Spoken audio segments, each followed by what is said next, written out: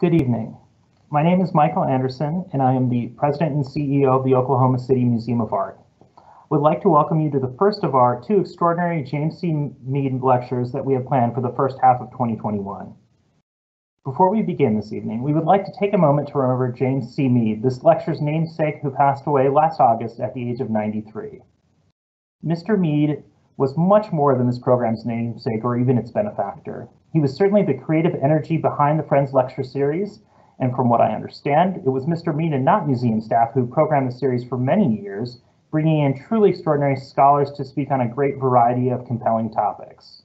While all Friends Lectures will continue to bear Mr. Meade's name now and well into the future, we felt it was especially important this year to create a program that matched Mr. Meade's many art historical passions and one that would do justice to his enormous legacy.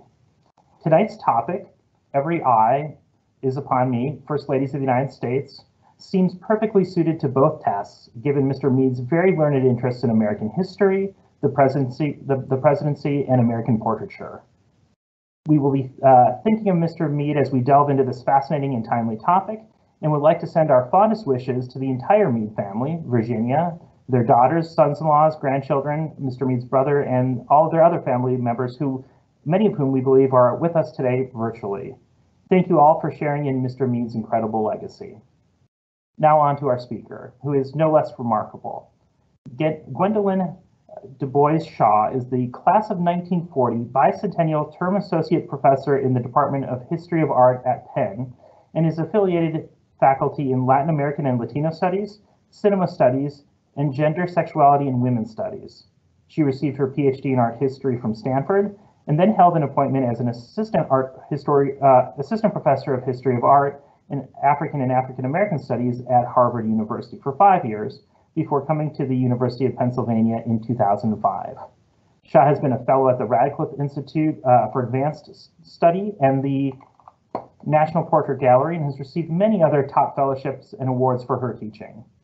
Our speaker has a no less remarkable list of accomplishments as an author and curator.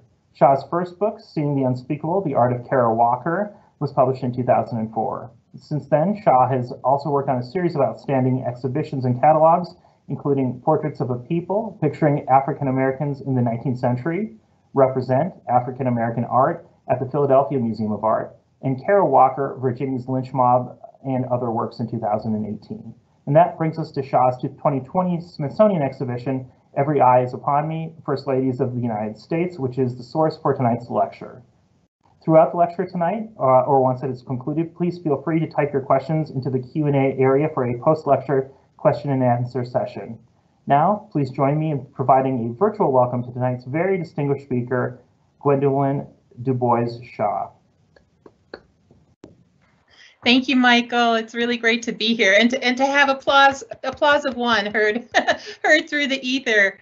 I'm coming to everybody tonight from New Jersey, where we have lots of snow on the ground. It's really great to be able to talk about this exhibition, Every Eye is Upon Me, First Ladies of the United States, in part because nobody can see it in person right now, which is very sad. The National Portrait Gallery is closed right now. I understand from my colleagues that we should open in the next few months before the exhibition is due to close. So I have big fingers crossed that will happen. But I wanted to start out, before I begin talking about the exhibition and the portraits and the women who are represented in it, I wanted to give you a fly-through of the show so you can get a sense of what it looks like. And hopefully that will whet your appetite for when travel is possible for you, and you come to Washington and maybe get to see the exhibition. So here's our fly-through.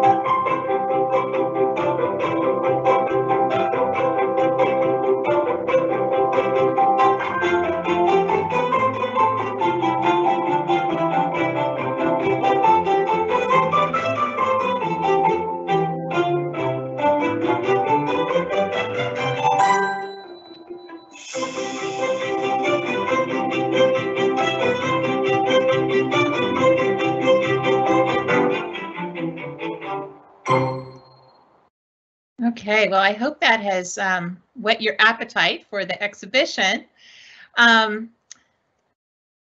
This was a very special exhibition to work on. It enabled me and my colleagues to collaborate with specialists on First Ladies and the history of the presidency from across the country. We worked very closely with the White House. We got special support, conservation support from the White House Historical Association. I worked closely with colleagues at the National First Ladies Library, which is located in Canton, Ohio. We had loans from the Library of Congress, the State Department, other Smithsonian museums, and then a lot of presidential sites and libraries. And you can see them listed here. Many, many earlier presidents, they don't have libraries. There are sites, mostly in houses, but you'll notice that there aren't any First Ladies sites or libraries. And this really points to one of the key issues that became really apparent to me as I began to work on this exhibition, is how marginalized our First Ladies have been, despite the fact that they are right there, the right hand to the seat of power in our country. Their legacies and their histories remain largely unknown to Americans. One of the things that I always loved doing when I was a teenager, when I would go to Washington, D.C., was to go to the Smithsonian's American History Museum, where there's a wonderful exhibition, permanent exhibition of First Ladies' inaugural ball gowns and china that was associated with their time in the White House. And I was always intrigued by that because it gives you a very immediate sense of who these women were, what they looked like, what their dress size was, how they liked to set their table, that kind of thing. But it's a relatively small exhibition in terms of that museum, which is quite large. And at Portrait Gallery, this exhibition is a very large one, but it's really the first time that we've ever done something like this. And I was struck by that. I would have assumed, and many of our visitors assume, that First Ladies have a much more prominent place at the National Portrait Gallery. As a matter of fact, that's the one request that we used to get back in real life, when you would go to the museum and people would fill out their comment cards on their way out. They would say, "Where are the First Ladies?" And America's presidents, of course, are very well represented at Portrait Galleries. There are a number of very, very large galleries devoted to the presidents. And we have a book, America's Presidents, that focuses on them. So in doing this exhibition, we wanted to also do a book, an evergreen book that was not specifically associated with the exhibition, but could always stand on its own. And so we've done that in this First Ladies of the United States book, which is a really great overview of the portraits that are in the exhibition and then also in the collection of the Portrait Gallery. And it was remarkable to me to learn just how few of these First Ladies had formal portraits made. And so I want to give you an example, to start off with an example of a First Lady who is really very unique in the history of portraiture, and that's Julia Gardner Tyler. And it is from her that we took the title of the exhibition, from a letter that she sent to her mother, in which she wrote to her, "I very well know every eye is upon me, my dear mother, and I will behave accordingly." Now, you might ask why Julia had to tell her mother this, why her mother was slightly concerned, because you look at this portrait of her and she looks, quite the princess. Very refined, beautiful, young, this gorgeous silk satin with very kind of lacy overlay, diamonds and pearls, absolutely resplendent. Clearly, this is a young woman who was born into great wealth, great privilege. She was born on Long Island, out near East Hampton. Her family owned an island called Gardiner's Island, on which she was raised. They still own that island. It's the second largest privately owned island in the United States. And so she really came from a very well-heeled background. So when we see her posing for this picture, for this portrait, this painted portrait, we see somebody who is very comfortable in that position. But she came from, she, you know, as young women are wont to do, she came from a situation where she had kind of stepped outside of the boundaries that had been set for her. And this happened when she posed for this advertisement, which we also feature in the exhibition. This is a broadside advertisement that ran in Manhattan for a store, a kind of middle-brow department store, along that little cartouche that you see at the center near where her handbag might be. It says, "I'll purchase at Bogart and McCamley's, number 86 9th Avenue. Their goods are beautiful and astonishingly cheap." Well, this was just awful for her family. And you might say, well, how did they know it was her? Her nickname was the Rose of Long Island, and it's put across the bottom, that inscription with the Rose of Long Island.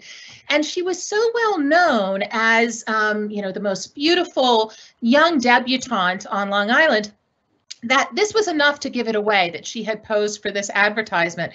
And what was even worse was that she's posing with a strange man, and nobody knew who this guy was that she was walking down the street with. But then again, it's a drawing, right? It's a print that's made from a drawing. But that's the 19th century for you. So in 1840, this was a big scandal.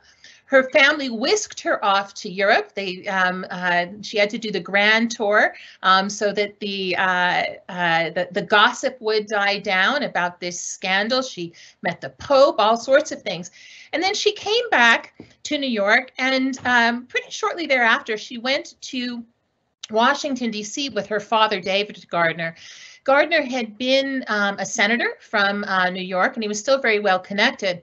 And one day they were on a ship, the USS Princeton, which had just been launched, and there was a demonstration of a cannon called a peacemaker. And you can see from this print that there was a terrible explosion and several people died. Now, Julia Gardner was not one of the people who was injured. She was below decks flirting with the newly widowed President of the United States, John Tyler, and unfortunately, her father was one of the people who was killed. And President Tyler comforted young Julia. The two fell in love. It was a real May-December romance. She was 24 and he was 54. But apparently they were very compatible, nothing creepy about it in the end. And they had many children together and developed a very, very close relationship. And their family, actually, one of their grandsons, their family were very long-lived, and one of their grandsons is actually still alive, believe it or not. It's very interesting. So marrying John Tyler brought Julia Tyler into the world of the Southern aristocracy. Although she had been born in New York State, while that state still had slavery, until she was 7 years old, her family owned enslaved people. And then afterwards, she benefited from the labor of the formerly enslaved. So it was very easy for her to slide into the life of a Southern slaveholding family. And she felt very empowered, in fact, after she had been First Lady. She was in the White House for several years, and it gave her a real voice. During that time, just after her time in the White House, she had the portrait by Anelli made.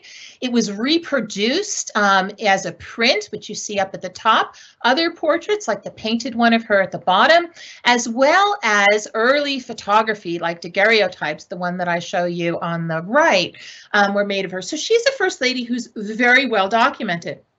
And she was very outspoken. You know, clearly from her early days stepping out in that ad, she was not shy. And she's the first American woman, white American woman, wealthy, white, Southern slaveholding woman to make the argument publicly about slavery in the South as being beneficial for African Americans and enslaved people. She writes a letter, an open letter to the Duchess of Sutherland in England. The Duchess was a big anti-slavery activist, and Mrs. Tyler tells the Duchess off, and she says, "You don't understand how it is in the South. We take care of our people. We take care of our slaves, and we're very good to them, and you need to butt out and mind your own business." Now, today, wow, it's just awful to look back and to think that the First Lady to publicly speak out in this way is arguing on behalf of something as reprehensible as the perpetuation of slavery. But it's interesting to think that for this woman, she had been given a voice. She had been given a voice that other women, white, wealthy women in the United States, did not have at that time, and she felt empowered to make her argument. However we view it today is different than how she felt in that moment. She had such visibility and such power, and when I began to learn about Julia Tyler, I was really stunned by these contradictions, thinking about the history of women in the United States, women like her, and how few remnants, how few relics we have, few images, objects associated with even the First Ladies to think about the role of women in the United States during this time. So she's a very interesting example to start with. Harriet Lane Johnston. This is another First Lady. One, you think last name, Johnston, Lane? You know, we didn't have a President Lane. We didn't have a President Johnston. Well, many of our presidents were either predeceased by their wives, or their wives died while they were in office, or they were never married, or they married after they came into office. They needed to have a woman in the White House to serve as a hostess for formal events. Anytime there was a mixed gender gathering, there had to be a female hostess there along with the president. And so many presidents relied on female relatives, female friends of the family to fill that role. And Harriet Lane filled this role for her uncle, James Buchanan.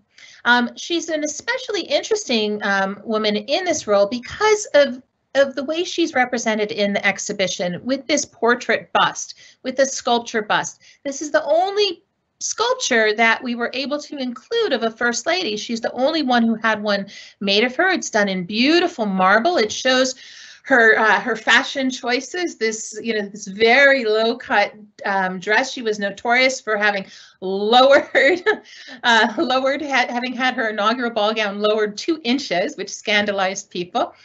You're catching a theme here, aren't you? That, you know, many of these First Ladies really kind of went out on a limb fashion-wise. And she was a big art collector. She commissions this bust of her by William Henry Reinhardt, and she also gives her collection of art to the nation around the turn of the century. She donates all of her paintings and sculpture that she owns, that she's collected over the years, to the Smithsonian, and they form the basis of the National Fine Arts Collection, which is now the Smithsonian American Art Museum. So we're indebted to Harriet Lane Johnston for that, but it's also interesting to think about the ways that she saw herself, again, empowered like Julia Tyler, to kind of have a voice. And here she has one in the memorialization of her own appearance. Now, I start with these women and these questions about multiple representations, single ones, different media, because the National Portrait Gallery has only been commissioning portraits of First Ladies since 2006. We started with this portrait of Hillary Rodham Clinton, and it was in order to kind of fill these gaps. This exhibition does not have portraits of every First Lady because some do not exist.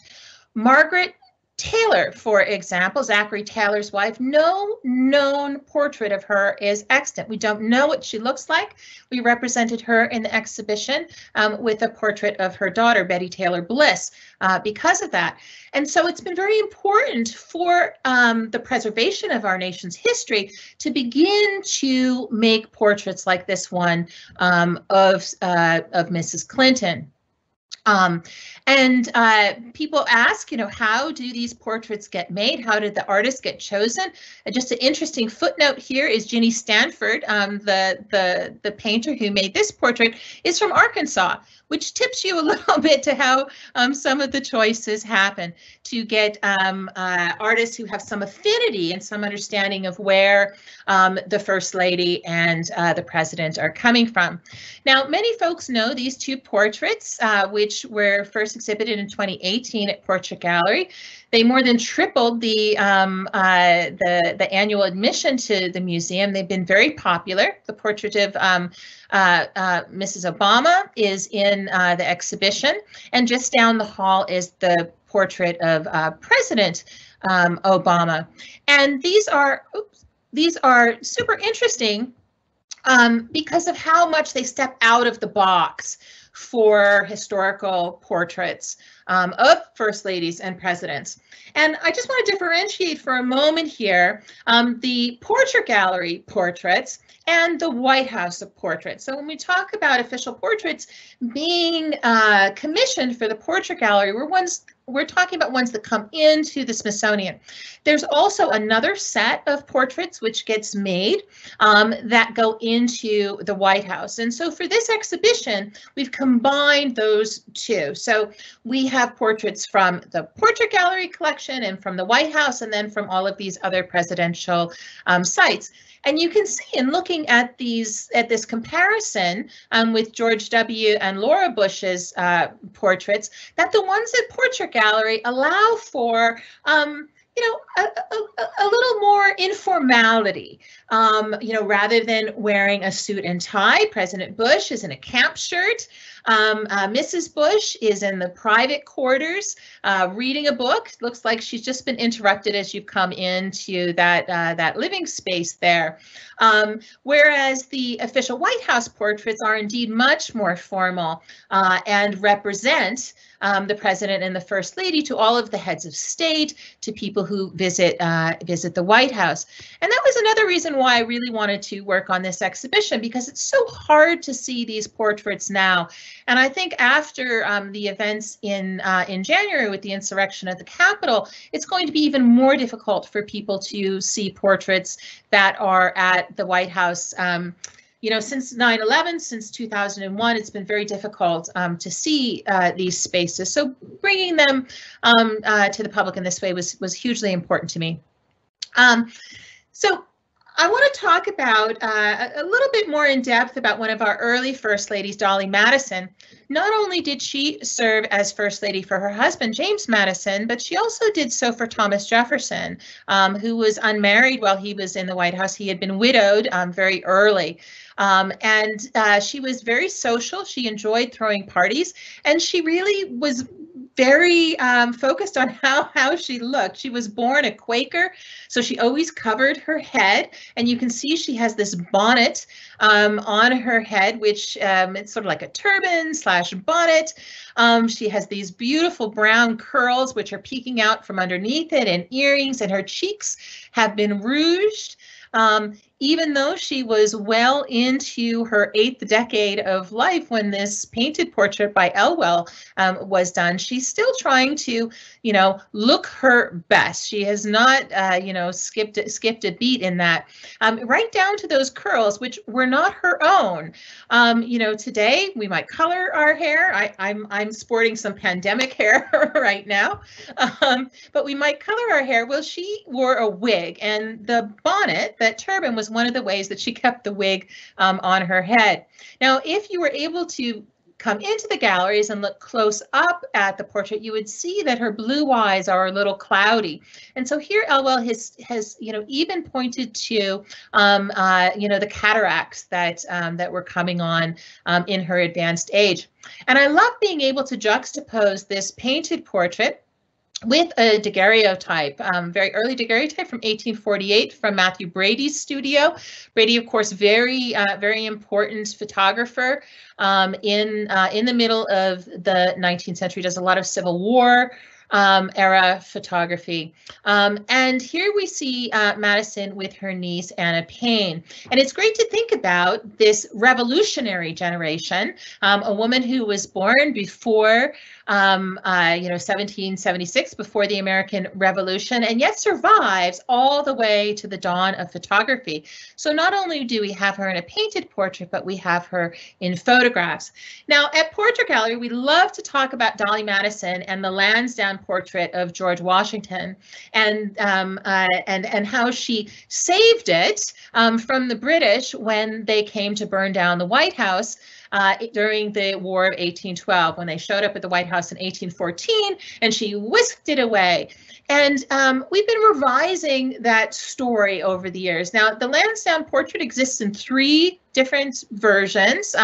2 of them are copies, but they're all really quite equal in their excellence. One is in the White House, one is at the National Portrait Gallery.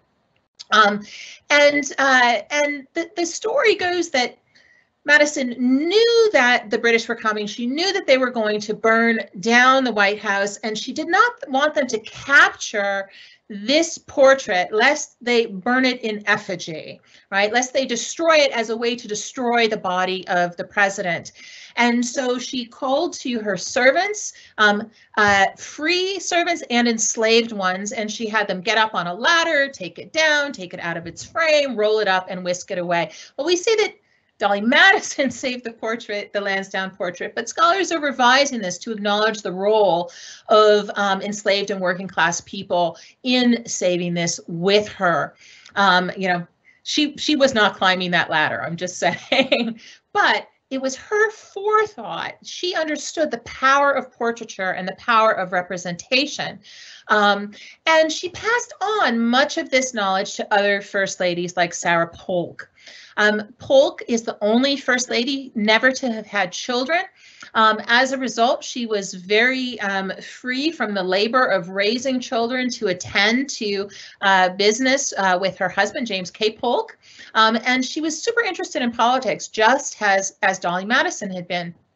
Dolly Madison came out of retirement, sort of. She returned to Washington after living in the country for some years, a few years just before Sarah Polk arrived. And she reached out to the new First Lady to give her tips about how to get by in Washington. And they became very, very good friends. And you can see that friendship in the way that Sarah Polk is presenting herself to us here in this portrait.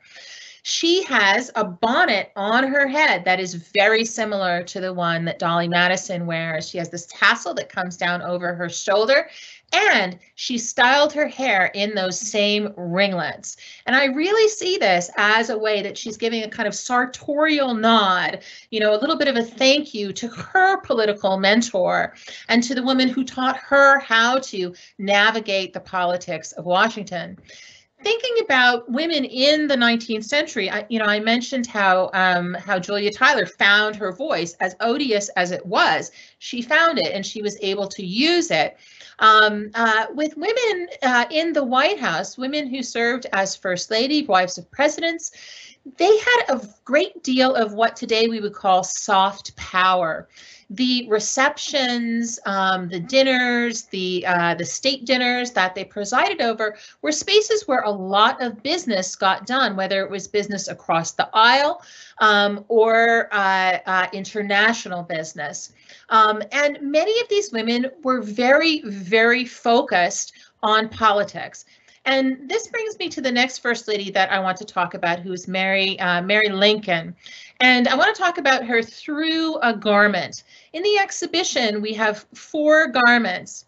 Now, I had mentioned my great love of the Museum of American History and the First Lady's gowns there.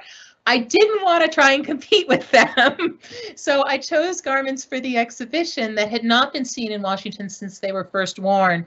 And this is one of them. This is a very delicate object. It's a capelet. It's a short cape that Mary Lincoln owned, and you can see there's a repair on the back where the lace has been patched. This capelet was made for her by Elizabeth Keckley. Keckley was a seamstress or a modiste. That was the term used at the time in Washington. She had a shop. She had been born into slavery in Virginia. She was owned by her own half-sister. And she sewed in her spare time, and she earned enough money to buy her own freedom and that of her son from her sister. And she set up a shop in Washington and became the modiste to all of the wives of famous Washington politicians, including Mrs. Lincoln. And she developed a very, very close relationship with Mary Lincoln. If you've seen the film Lincoln, she's dramatized in that film as Mrs. Lincoln's companion. Now, this is a relationship today we think, oh, they were friends. Well, it was not a relationship of equality. I like to say, I love my manicurist. I go and see her every 2 weeks. We're very chummy, but there's a power relationship there. This is a service relationship. And so we have to keep that in mind when we think about the friendship that Mary Lincoln had with Elizabeth Keckley. But you can see this inscription on the bottom, and that was what I had turned up on the dress, on the capelet in the case, is this inscription. It says, to Mrs. A. Lincoln, gift of E.H. Keckley. This capelet is made out of ikat dyed silk, very expensive fabric with this very, very delicate handmade lace overlay. And this was a gift in 1861. This is just at the start of Mrs. Lincoln's time as First Lady. But Mary Lincoln loved clothes. She would go to Keckley's shop, and she would, at the start of the season, she would go and she would order 12, 14, 15 dresses to be made. So Keckley was making a great deal of money off of Mrs. Lincoln. So she's throwing in a little sweetener to the pot by adding this capelet. And Mary Lincoln is one of these first ladies that we just do not have strong visual representation of in the fine arts. And when I say it that way, I mean painting or sculpture. There are many photographs of her, including these small paper carte de visites. She loved to have her photograph taken in the clothing that Keckley made for her. And many people talk about Mary Lincoln. In the 19th century, she got an incredibly bad rap as a difficult woman, as being crazy. Her son had her committed to an asylum for a period of time. And I really believe that this is because she was a very, very smart woman and very ambitious. And she had no outlet for that ambition. Very early on, she finds a man who will take her where she wants to go, Abraham Lincoln, to the White House, equally ambitious, and she goes there with him. However, this is very frustrating for her. And so she pours a lot of that frustration into shopping. Today we would call her a shopaholic. This was like one of the outlets that she had. Now, after Abraham Lincoln died, she was pretty much destitute. Lincoln died without a will, so all of his money went to their surviving sons, and so she was dependent on her son for an allowance, and she had not been used to that, and so it was very difficult for her to live within those means. So at one point, she and Keckley plot a sale of her clothing to raise awareness of her plight. And this is at a moment when the widows of presidents, even the widow of a president who was assassinated, as Abraham Lincoln was, received no pension from the government. This changes by the end of the 19th century, but there was no other way that she could really raise this awareness. And as I said, there's no painted portrait of Mary Lincoln. There was one that was discovered in the 1920s, but it turned out later to be a fake. And that's just how much the desire for representing first ladies, is there, that fakes have actually been floating around for some time.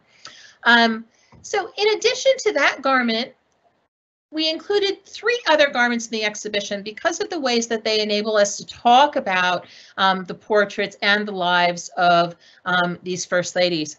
Now, a portrait gallery is a an art museum and a history museum. So we're always kind of doing double duty. And it's been very important to me in my time there to talk about, why this portrait, why this object, not just who is in the portrait or who is connected to the object. So so I want to just go into these three garments and the First Ladies they're connected to. The suit that we have by Shane Non. Shane Non was a dress shop, a bespoke dressmaker in Manhattan, in operation through most of the 20th century. And it was the favorite spot that Jacqueline Kennedy would go to get her garments made. When she came to the White House, we can see her here in a portrait made for the cover of Time magazine. Portrait Gallery has the Time collection, which are all of the cover art made for Time magazine through the late 1980s, when they stopped commissioning portraits and artwork for the magazine. So this one was done in 1960, and it was to celebrate this young and beautiful First Lady coming into the White House.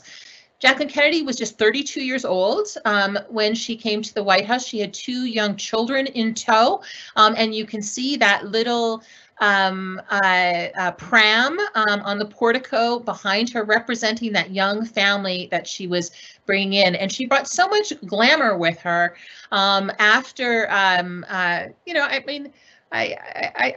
don't want to knock Mamie Eisenhower, but Mamie Eisenhower was not nearly as glamorous as Jacqueline Kennedy.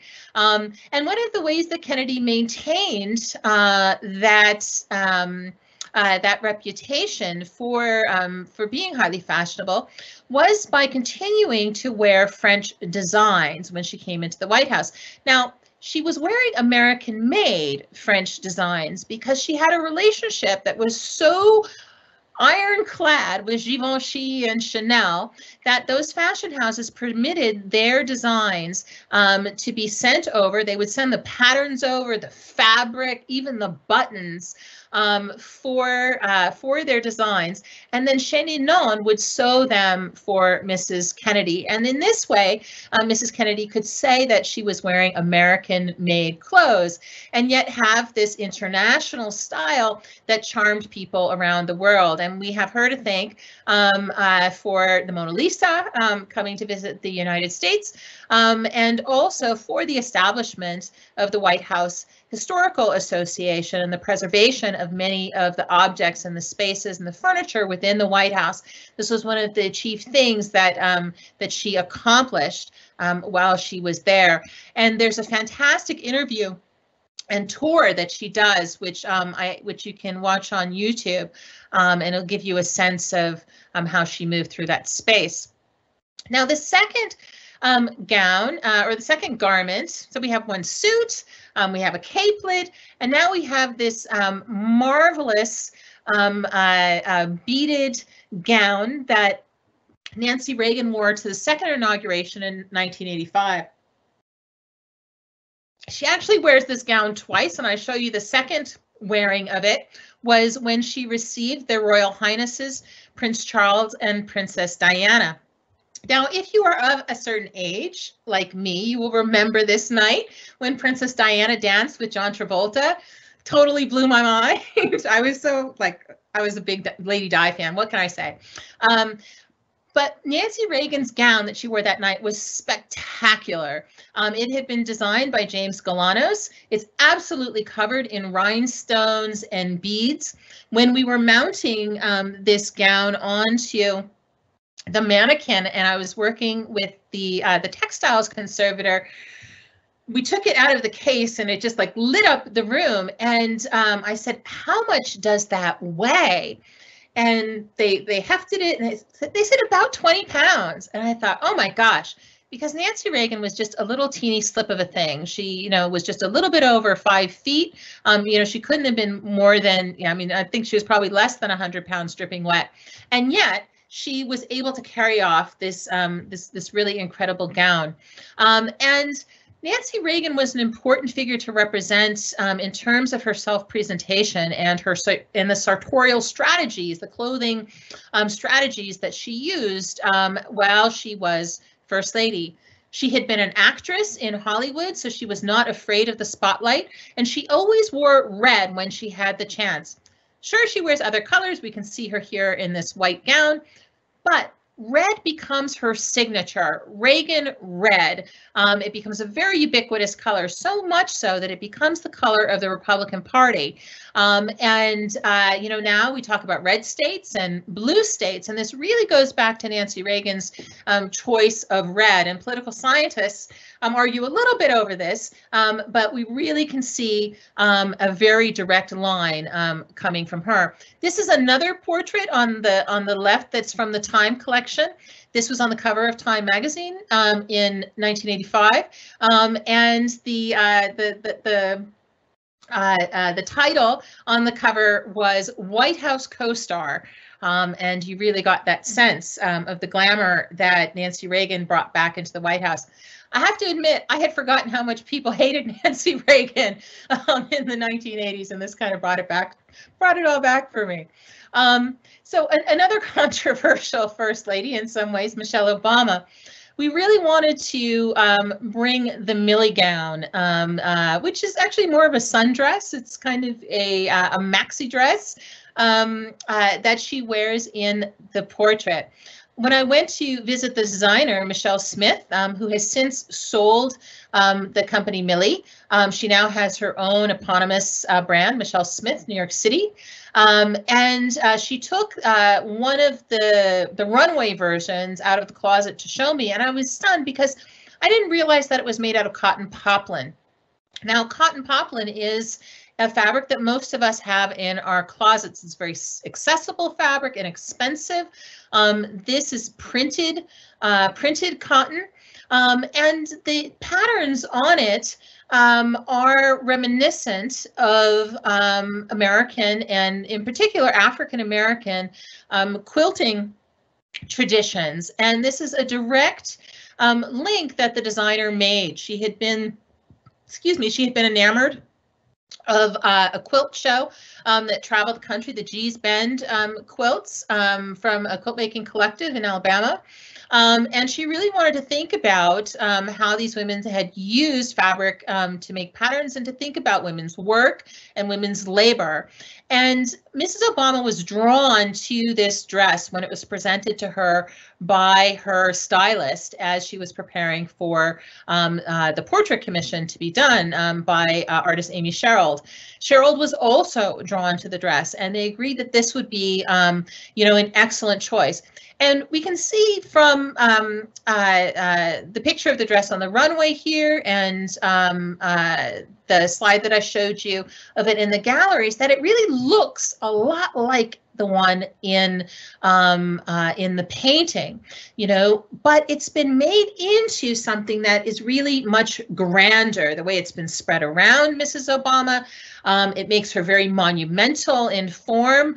You know, there's this pyramidal, you know, triangular shape that the skirt helps to form, and she really fills the space. Now, there's been a lot of different criticism of Sherald's portrait. Some people have remarked on the skin color of Mrs. Obama, that, you know, why is she gray? And Sherald has talked about her purposeful graying, taking away, making African-American sitters' skin gray as a way to draw emphasis away from race, away from skin color, in order to focus more on the person being represented and what you can glean from the representation other than the color of skin. Another interesting thing about the portrait is the way that Mrs. Obama is taken out of time and out of space by being set against this plain blue background, which is reminiscent of the sky, sort of like a celestial blue background, which really makes this into a very timeless image. Now, the last thing that I want to share with you from the exhibition was a real treat for me, which is a we have a slide presentation of portraits of First Ladies by Annie Leibovitz. Many of these portraits were made for Vogue magazine and Vanity Fair. Leibovitz, of course, is a fantastic journalistic photographer, but she's also an amazing editorial photographer. And these fashion spreads that she's done of women like Mrs. Obama, you can see Mrs. Bush, Mrs. Laura Bush down on the lower left in the same gown that she wears in her official White House portrait. And Leibovitz also, she's photographed every living First Lady, including Betty Ford, who you see over there on the left. Now that picture, of course, along with the one of Nancy Reagan in Reagan Red, those were taken after the First Ladies had left the White House. But it was great to work with Leibovitz and to make a choice of photographs, and we have them running in a large display in the galleries. So I'll wrap it up there, and we'll go to questions. And well, Michael, thank you. Yeah, you're going to feed me the questions, right? It's me, Brian, and I'm from the sound booth. Okay, great. Now I can see you. The whole time I had Michael's face on the screen, so I could see him nodding, which was very nice every so often. I was looking for his nod. Okay, Brian, let's do it. We have a few questions, and as a reminder to all of our viewers, please click on that question mark if you have additional questions. We have a few from the audience already. You mentioned earlier the Lansdowne portrait. There were 3 copies. You mentioned the location of 2 of them. Where is the 3rd located? I believe it's in a private collection. That's usually the answer. And another question, referring to Mary Lincoln, 15 dresses seems like a lot for a single season. Was that typical for a First Lady of her time, or was Mary Lincoln a fashionista? Mary Lincoln was a serious fashionista, and she was very, very particular about her garments.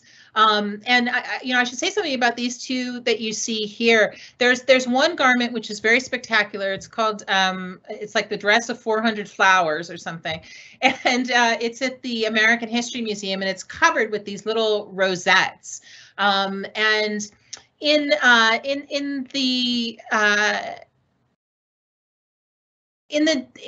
carte de visite that's in the middle there, I guess we'll call it, where she's all in black, she's in mourning attire. Now, it was, she had 4 sons, 2 of them died. One of them died in the White House. This was very traumatic for her. And yet we see her having a photograph taken in mourning garb. Well, that's because mourning attire in the 19th century was hugely expensive. To dye fabric black was very, very expensive. And so to have a whole wardrobe of a year's worth of mourning clothes in black was a way to demonstrate your wealth, your affluence, and the respect that you had for those you had lost. And so not only did she, wear these incredibly expensive clothes, but she wanted to make sure everybody knew that she was wearing them. So her love of fashion was partly for herself. It was a way for her to express herself. It was a way for her to be seen, and for her to, be at the center of attention. And this was part of why she develops this, this very bad reputation in Washington, and people see her as very pushy, and kind of loud and ostentatious. I really think that it grew out of this frustration that she had. And as a woman who came from an elite background, her family were slaveholders in Kentucky. She had always, wanted to be heard, and ultimately she could only be seen, and this was one of the ways that she did it. Thank you. Another question. We haven't heard anything about Abigail Adams or Martha Washington. What can you tell us about them? Loads.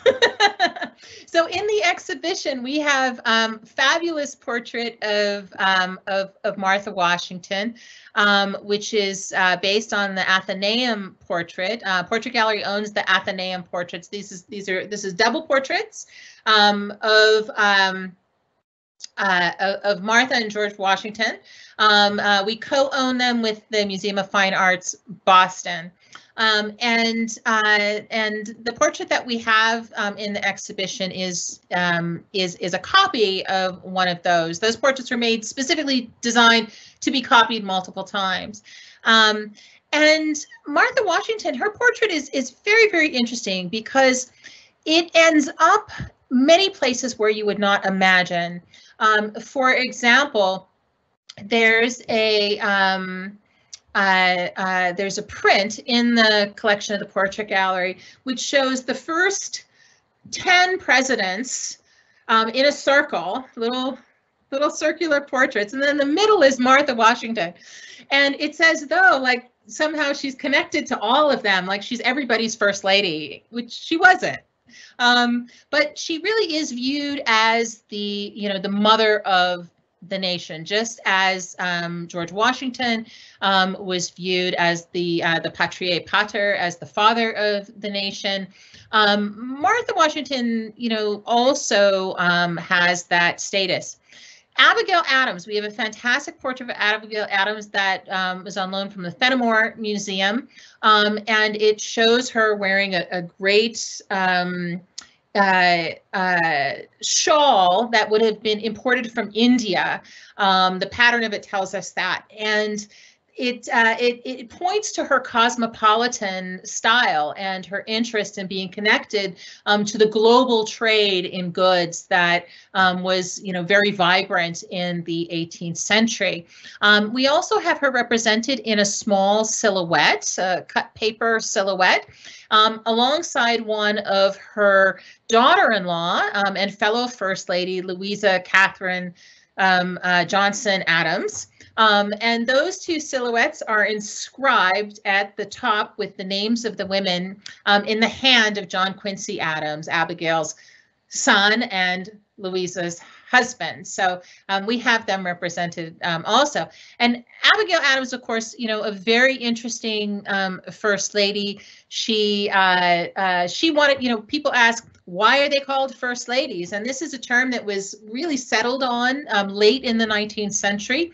People called Martha Washington Lady Washington because that was the culture, the culture of the gentry that our nation was coming out of. And Abigail Adams, she's like, I don't want to be called Lady Washington. Call me Mrs. President. Well, people didn't like that. They were like, that's not right. We're not sure what we want, but we don't want that.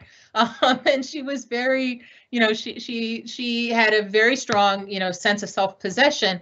And she had written to her husband while he was helping to draft the Declaration of Independence. She said, don't forget the ladies, give women rights. Well, he forgot, and she never really let him live that down. But very, very interesting women, those two. Next question. How many First Ladies have portraits?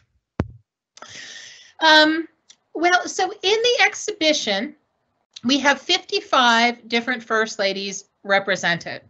Some people count 57, and in that tabulation, they're including 2 women who hosted like one party at the White House each, and so we scratched them from the list.